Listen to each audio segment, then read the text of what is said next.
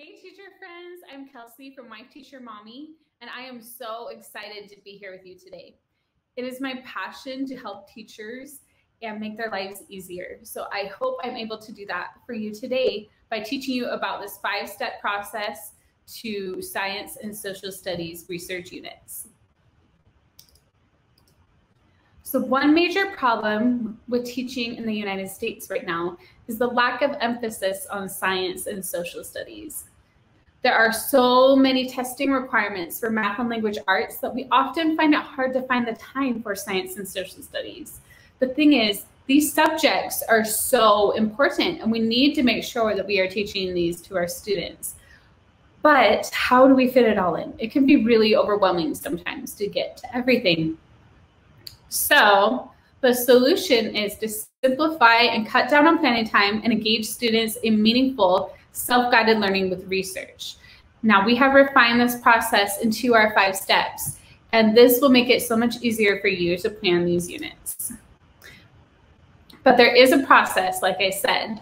That's why it's super important to follow the 5 steps, because you can't just throw students into research. I remember as a child just staring at a blank page, having no clue what to do with it. It can be super daunting to try to research when you have not developed those critical skills on how to research. And it can be very overwhelming as a teacher to get kids actually motivated when they have no clue what they're doing. So that is why your role as a teacher is a guide to help your students build those critical research skills. So then they can take those skills and discover information about any science or social studies topic on their own using these skills that they have learned from you. So today I'm going to start by sharing the first research unit that I ever created. And this is what I used to refine that 5-step research process. And that is my animals and habitats research unit. So as a student teacher, this was kind of my light bulb moment. We all have that at some point when we are teaching, when we discover something that we did that just really worked. And this was that moment for me. I had been with this 3rd grade classroom from the very beginning of the school year. This was the second half of the school year where I had completely taken over the class. And I did this unit, and I had never, in my entire time in that year, seeing the class so engaged. It was the first time I had seen every student engaged. You know, we all have those students who seem to struggle more with focusing for whatever reason, whether it be they have problems at home or they have their own, health issues or mental health issues. We just have those kids who focusing is not their strong suit. But during this, every student was engaged, even those troubling students. And one in particular, who just totally melted my heart, came up to me one day and he was like, "When do I get to work on my animal journal?" You guys, this child had never been interested in very much, but now all of a sudden he was engaged and excited to learn. And why is that? We're going to talk about that a little bit. This is the time that I learned that self-guided learning is one of the most engaging ways to teach children. So when kids have autonomy in their own learning with guidance from their teacher, they thrive, because they don't want to just sit and listen to a teacher the whole time. They want to be engaged in their learning. And this is one way that we can do that. Because, even as adults, we like to have choices in what we do, right? Our kids are the exact same way. So let's give them some choices. Let's give them some autonomy and allow them to discover things on their own. And that's what we're going to do here. So the 5-step process that we use for our research units is, number 1, we model research skills.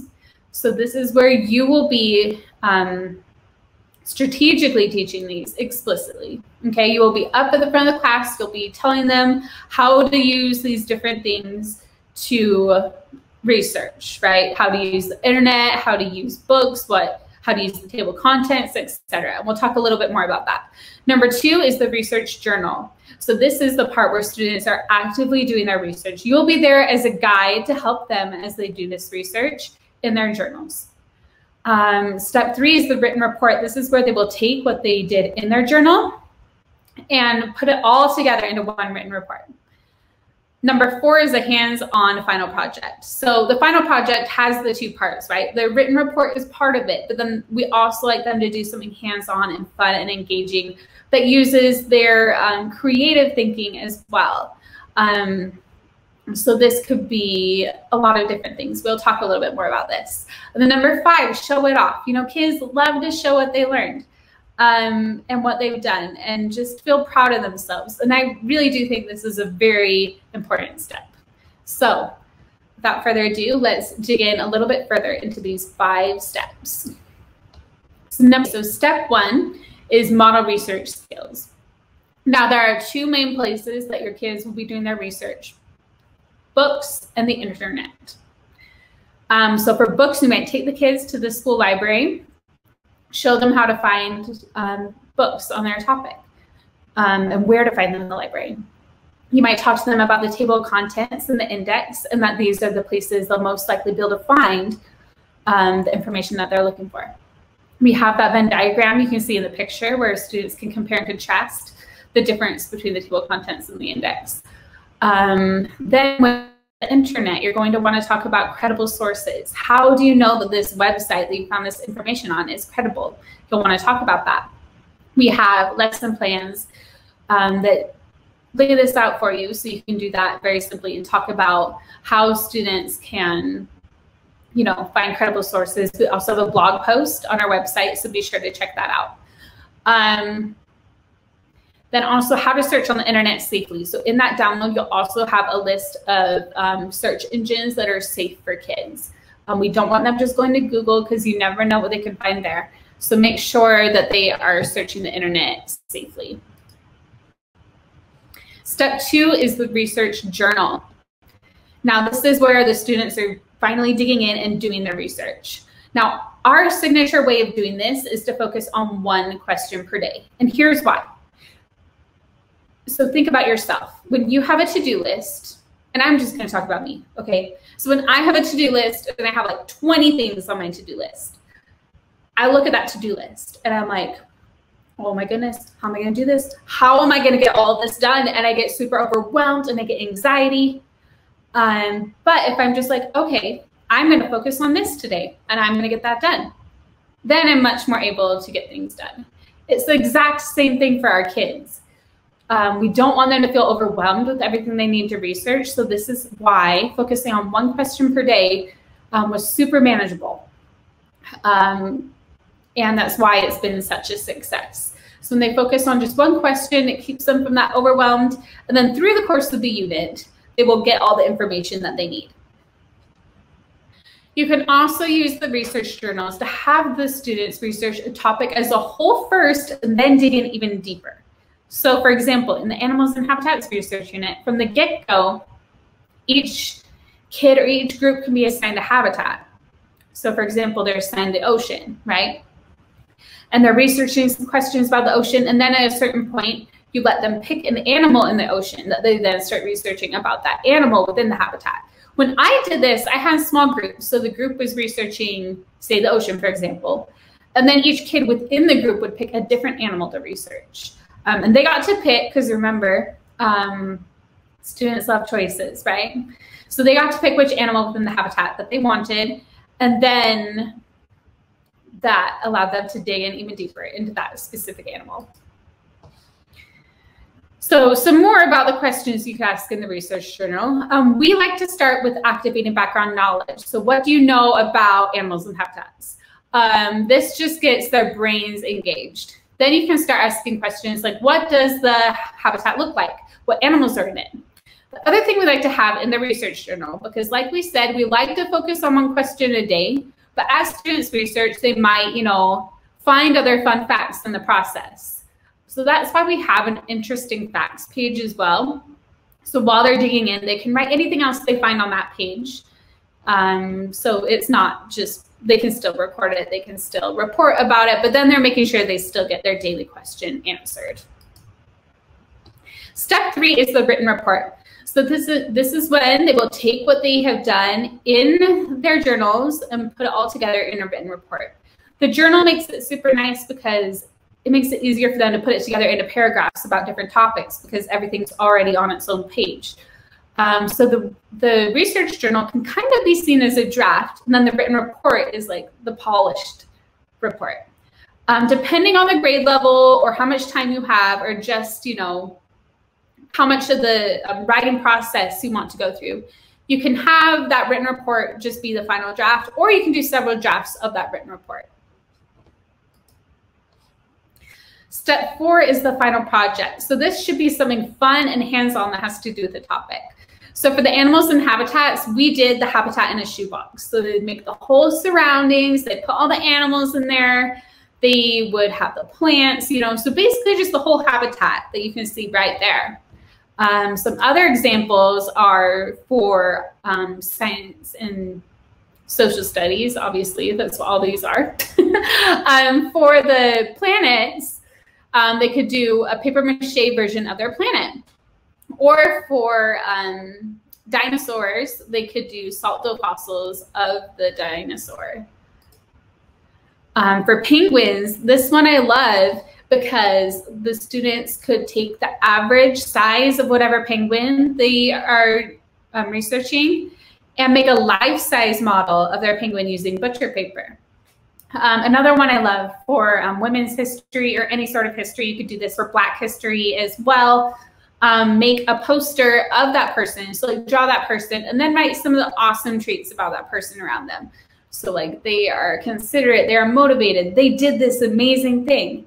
And you could do that just on a piece of paper, or they can make a large poster, it's up to you and up to your students. So step 5, show it off. This is, it gives students a sense of pride when they're able to show off their hard work. So they can present their final projects, and they can kind of even do a presentation, if you like, to the class about what they've learned. You could even do like a fair or a museum where you can invite parents or other classes to come see their final projects that they did. So like if they did the habitat in a shoebox, other classes or parents could come and see it. This may not, with COVID, this may not work this year, but it is something that is a lot of fun if and when you're able to do it. Okay, so let's go over those steps again. So first, we model those research skills. We teach them how to use the library, how to find books, the table contents, index, finding credible sources, where to find, how to search on the internet. All those things you're going to explicitly teach them.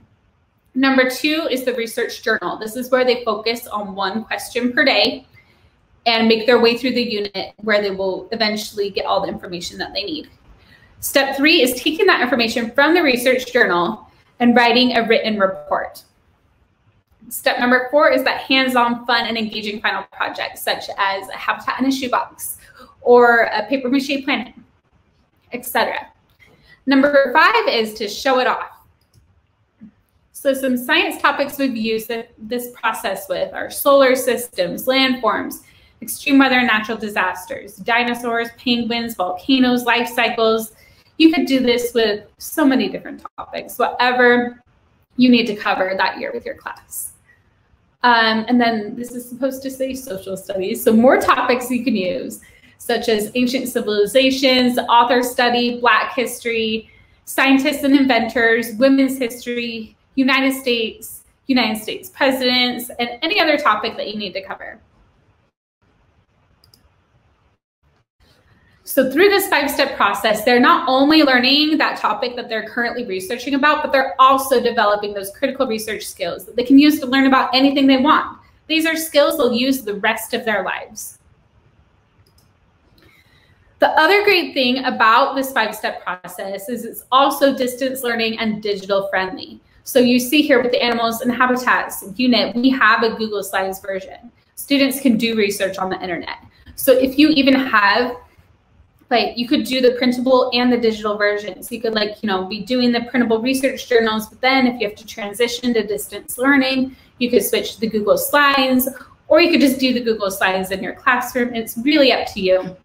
There are just options for doing these research units, which, if kids have to go home and they're distance learning, this is something they can do while they're at home. They can research on the internet, and then they can fill out their journals online. It doesn't necessarily need to use paper. Okay, so next, get planning your first or next research unit using our free research starter kit.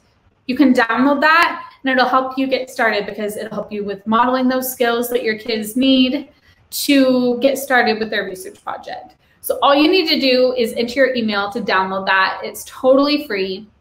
So you'll definitely want to grab that. And then if you want to have all your planning done, if you don't want to just get started, but you're like, no, Kelsey, just plan that for me, okay?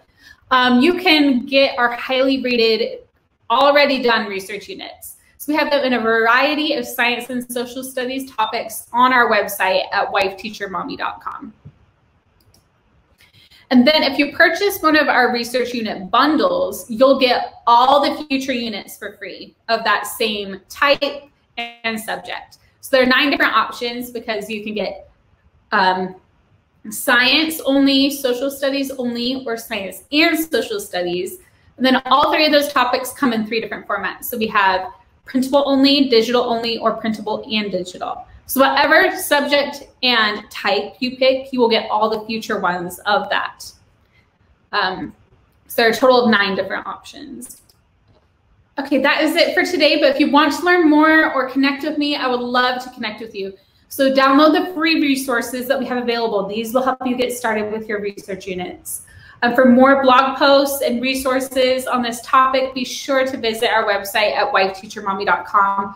We have blog posts about helping students find credible sources, etc., that will help you get started with this.